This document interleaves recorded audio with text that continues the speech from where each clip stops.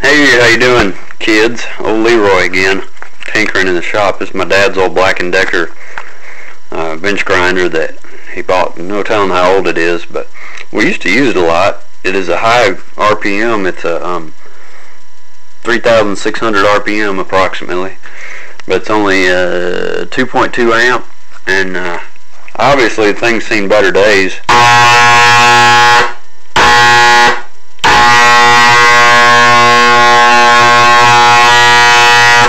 And I can try to help it start itself.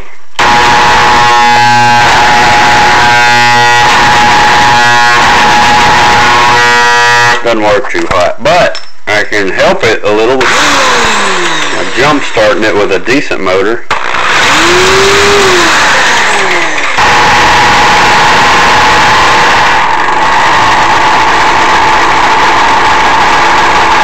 And my cousin said he liked the way it sounded when it shuts down.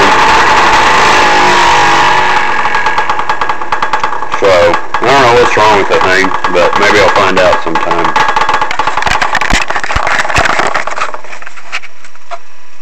Take care. Keep it real.